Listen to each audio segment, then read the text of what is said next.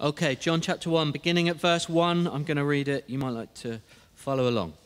In the beginning was the Word, and the Word was with God, and the Word was God. He was with God in the beginning. Through him all things were made. Without him nothing was made that has been made. In him was life, and that life was the light of men. The light shines in the darkness, but the darkness has not understood it. There came a man who was sent from God. His name was John. He came as a witness to testify concerning that light, so that through him all men might believe. He himself was not the light. He came only as a witness to the light. The true light that gives light to every man was coming into the world. He was in the world, and though the world was made through him, the world did not recognize him. He came to that which was his own, but his own did not receive him. Yet to all who received him, to those who believed in his name, he gave the right to become children of God. Children born not of natural descent, nor of human decision, or a husband's will, but born of God. The Word became flesh, made his dwelling among us. We have seen his glory, the glory of the one and only, who came from the Father, full of grace and full of truth. John testifies concerning him. He cries out, saying, "This was he of whom I said, he who comes after me has surpassed me because he was before me. From the fullness of his grace we have all received one blessing after another. For the law was given through Moses. Grace and truth came through Jesus Christ. No one has ever seen God, but God, the one and only, who is at the Father's side, has made him known." This is the word of the Lord. Well, let me say at the start, it's not Christmas. Seems to be the only time that we read this passage at Christmas. It's an Advent-y passage. But did you know you're allowed to read this at any time of the year? Permission given to read, permission given to think about it. And we're thinking about the Word of God this morning. And indeed, we are in a little series at the moment thinking about the Word of God. And last week, we looked together at how the Word gives guidance. The psalmist said he loves to meditate on the Word of God, and he would have thought just about the first 5 books of the Bible at that point in time. But how the Word, the Word given by God is like a lamp and a light, just helping us in life to understand where we're going and what we should be doing. And today we're going to think about Jesus. What a great thing to think about. What a great person to think about, Jesus. The living Word of God. So shall we pray together? Father, we thank you for your word, the written word that we have before us. Thank you, Lord, for Jesus, the living word. Thank you that your written word, these words that we have before us, point us to Jesus, the living word. And as we think about you this morning as the living word, would you reveal yourself afresh to us that we may know and love you more? Amen. Well, I love reading. Does anyone else love reading? Yeah. I think it's a slightly old pastime nowadays. I think it's been surpassed by viewing image upon image upon image. But I love reading. I love words. I love learning. But I love words more than just the words on a bit of paper. I love listening to words. I love hearing people's podcasts and hearing stories on the radio. I love watching films where the use of words helps us to see something. And I rather think that we take words for granted sometimes because they are so powerful. Words connect us to something much bigger than ourselves. Words open up a world before us.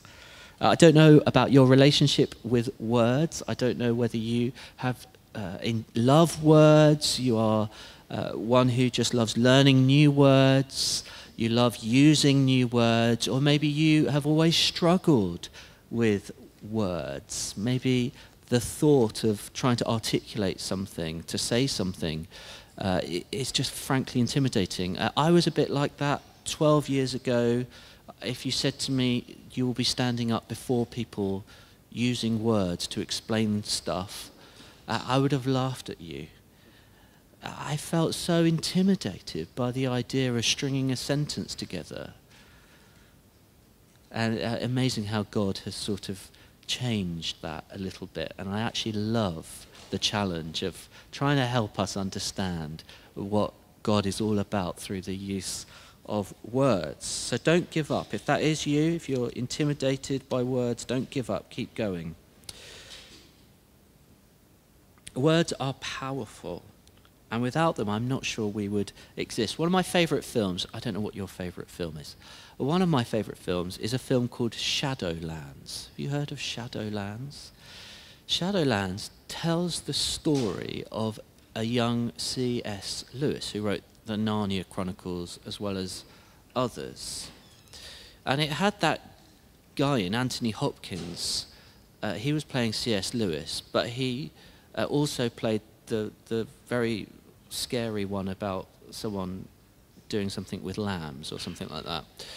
So it was weird to see Anthony Hopkins in a sort of very soft and gentle depiction of C.S. Lewis. But anyway, there he was, and he is the young professor in Oxford who has influence over these very bright young minds who have come to learn from his genius in the almost ethereal atmosphere of the Oxford colleges.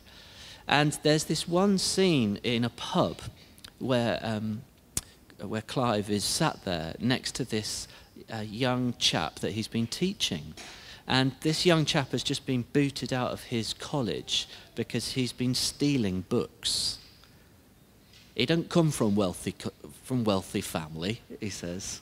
Apologies to both of you. Got no money for books.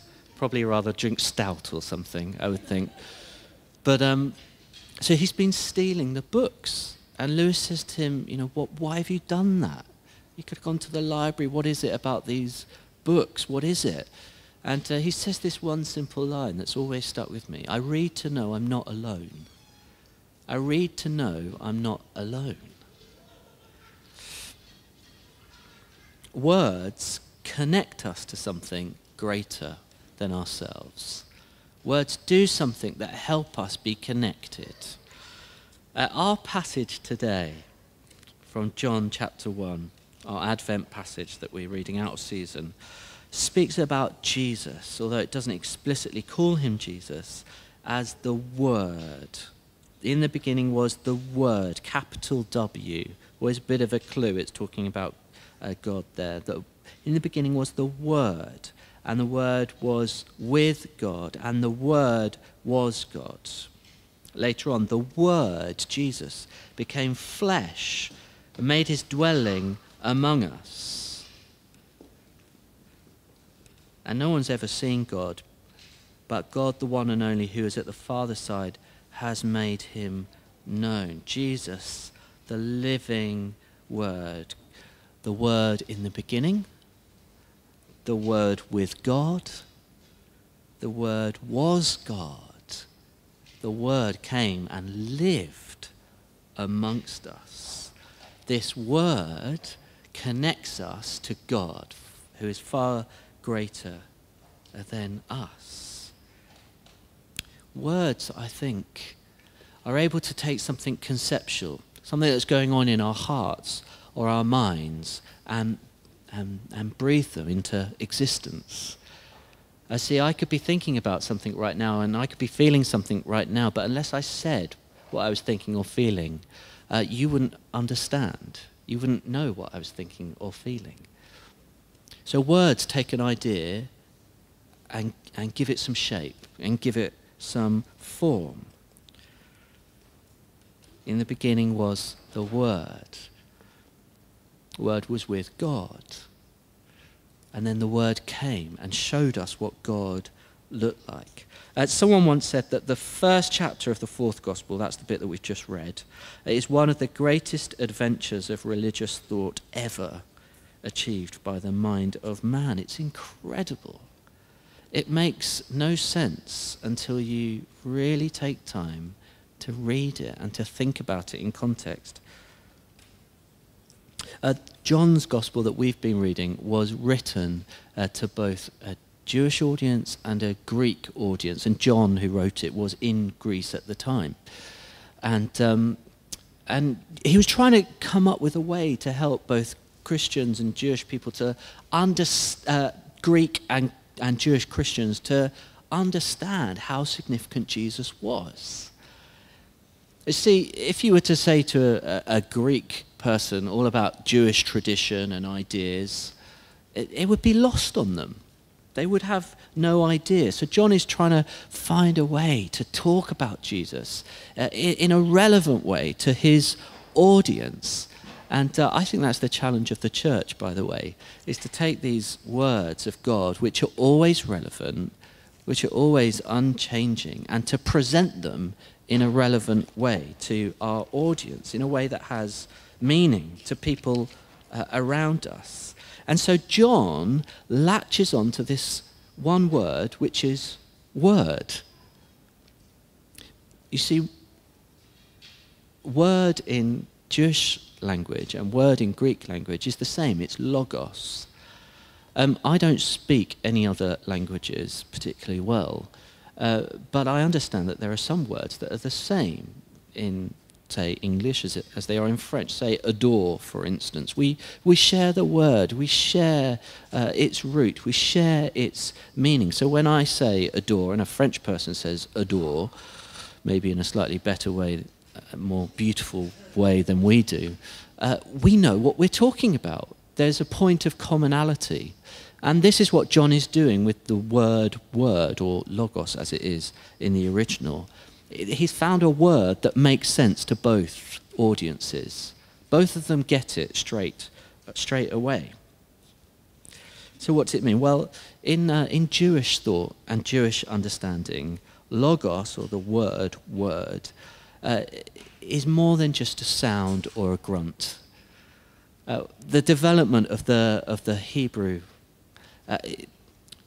Jewish understanding is one of the most ancient civilizations going.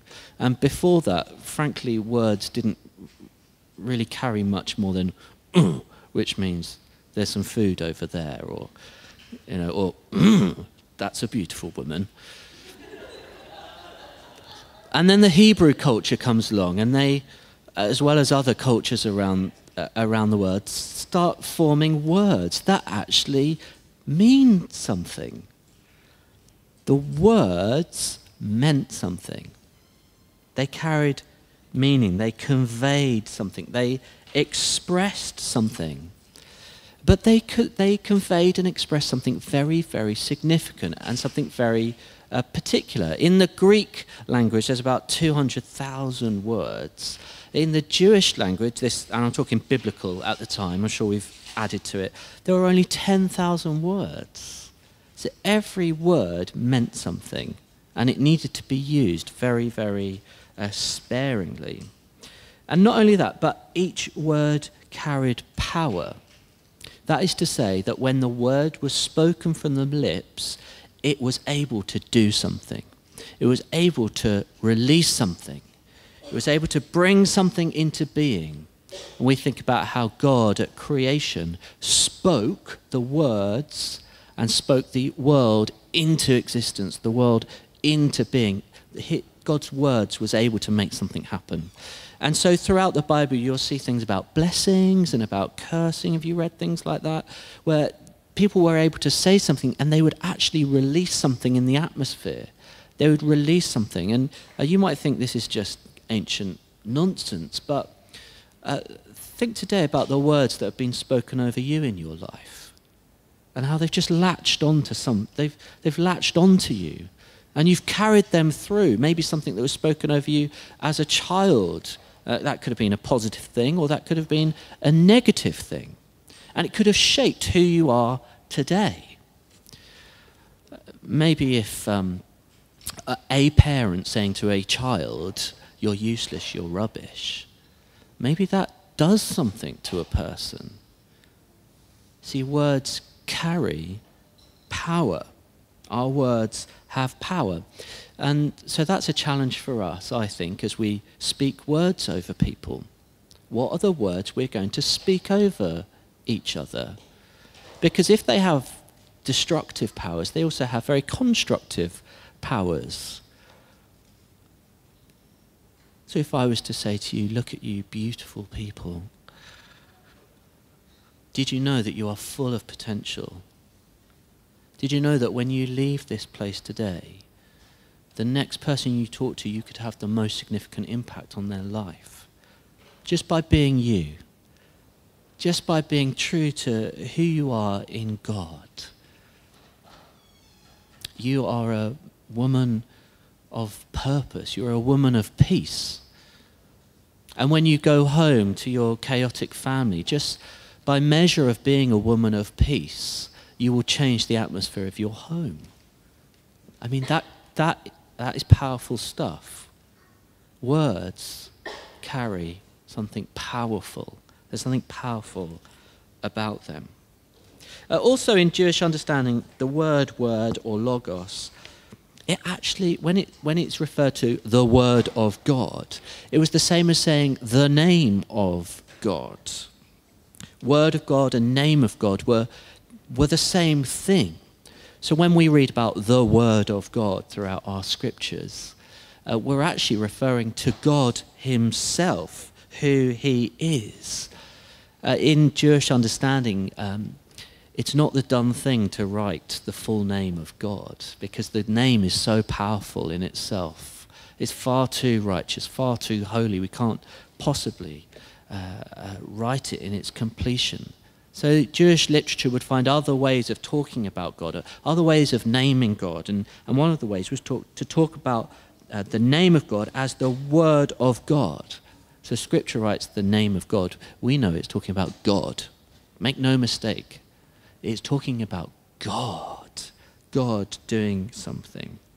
Also, the Word of God in Jewish understanding refers to the reason of God, as in our minds.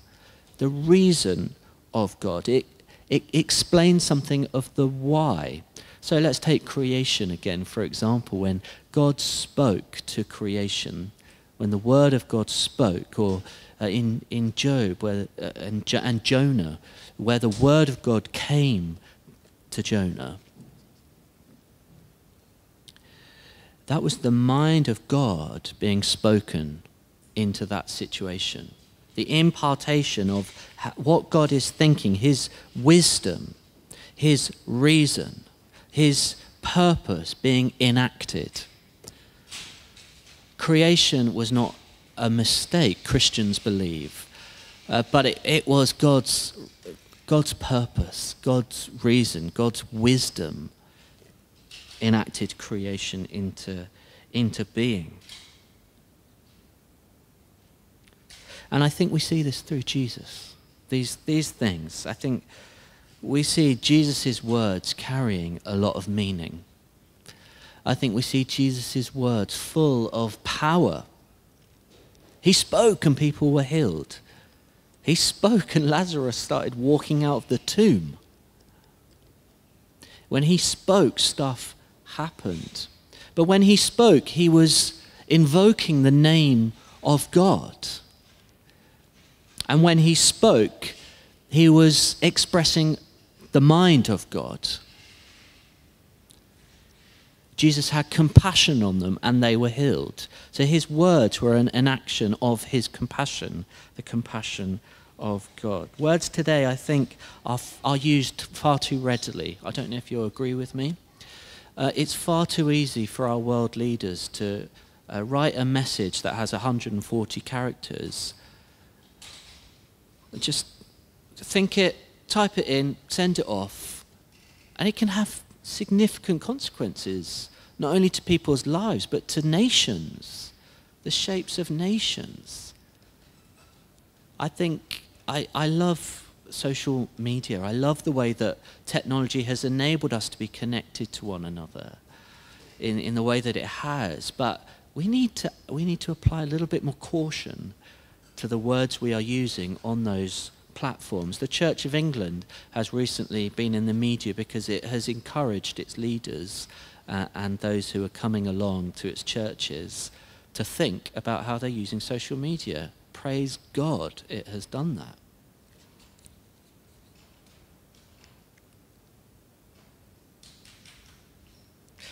It also staggers me, and I'm going to move off from the rant in a minute.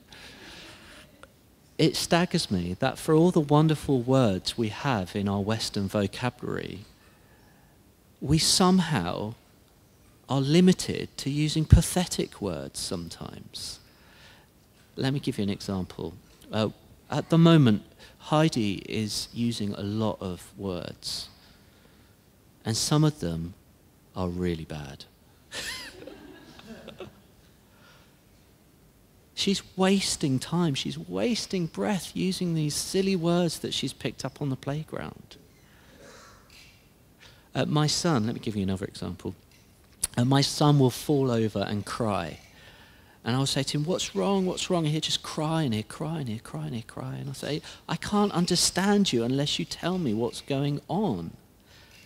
And he can't quite find the words, bless him, to say what he's feeling. So we're in this point of, maybe it's just our family, who knows, but we're at this point where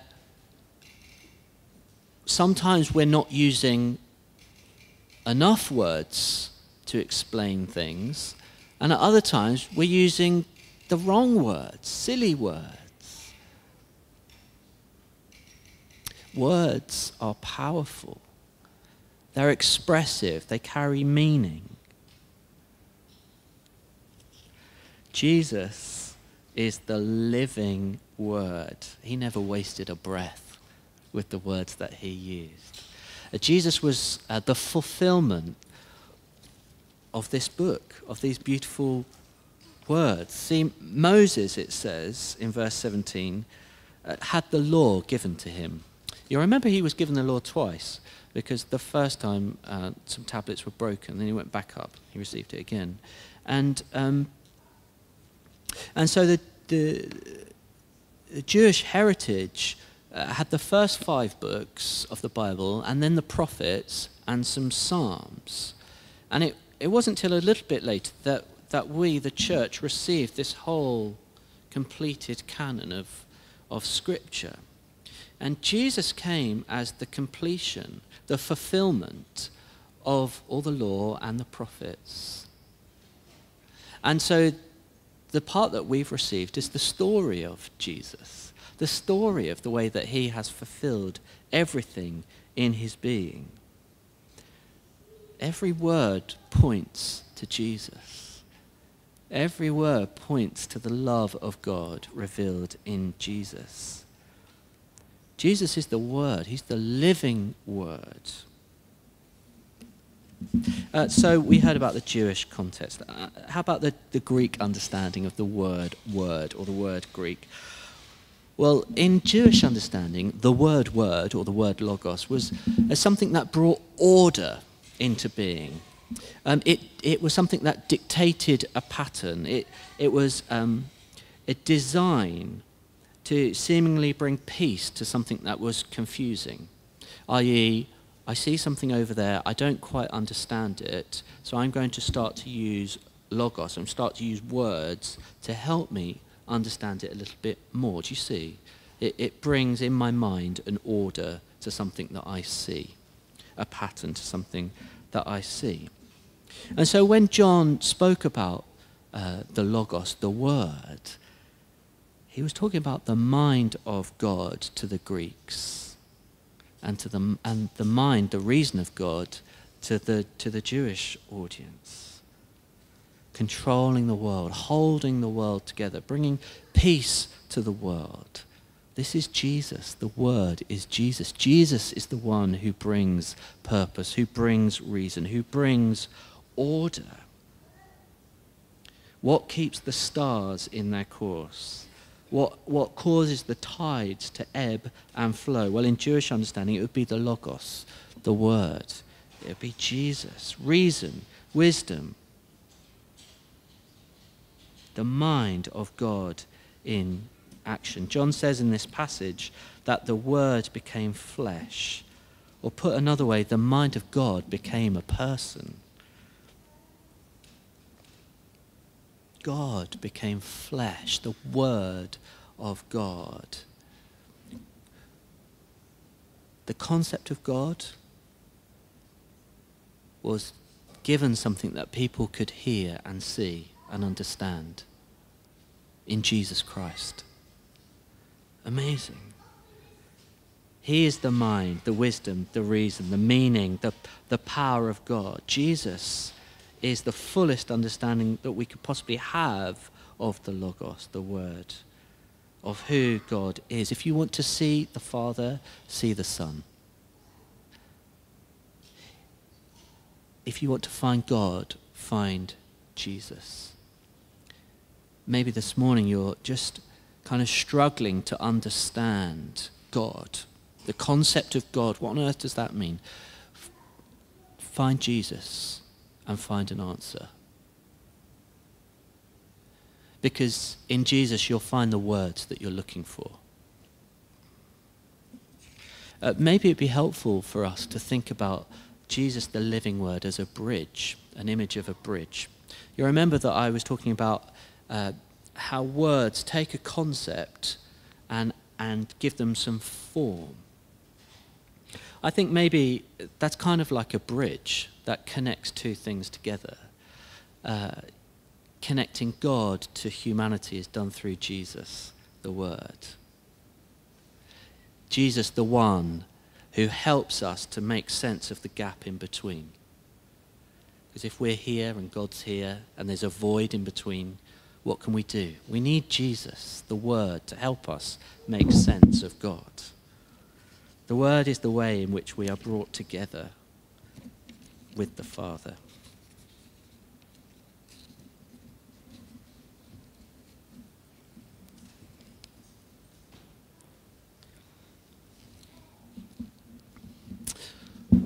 I want to invite us to stand now. And would you please stand? That would be wonderful.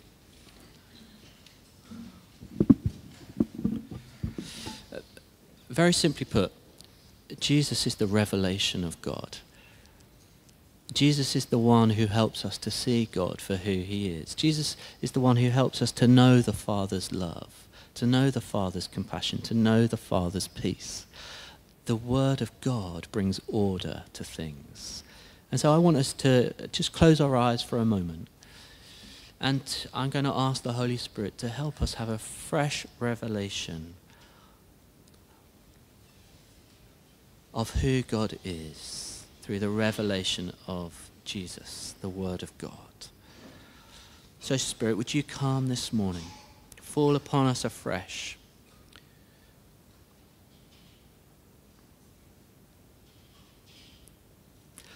Lord, your word, your written word can be sometimes confusing. Your written word can sometimes just feel so out of touch with the reality of our lives. Would you come by your Holy Spirit this morning, and as we've read these written words, would you point us to Jesus, the one in whom everything about you makes sense and about this world makes sense. Jesus, I thank you that you are the one who adds form and adds shape and adds an image to the ways and the things and the person of God. Thank you that you are God. In you you can find answers, reason, purpose, wisdom. In you there is hope. Jesus, it's all about you. The one who shows us what the Father is like. So would you come this morning, fall afresh upon us by your Spirit, reveal to us your love. Show us Jesus once again, and the enormity and the reality of what Jesus accomplished through his life, his death and his resurrection. Come, Spirit of God, ignite us, inspire us. May we be people of your word, not just your written word, but people of Jesus. Impart to us the mind of Christ, we pray. Help us to navigate through difficult decisions. Come, Spirit of God, stir us, excite us to read your word. Show us Jesus, we pray, Spirit of God.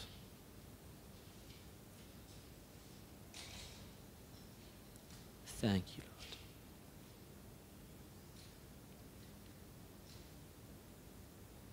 Amen.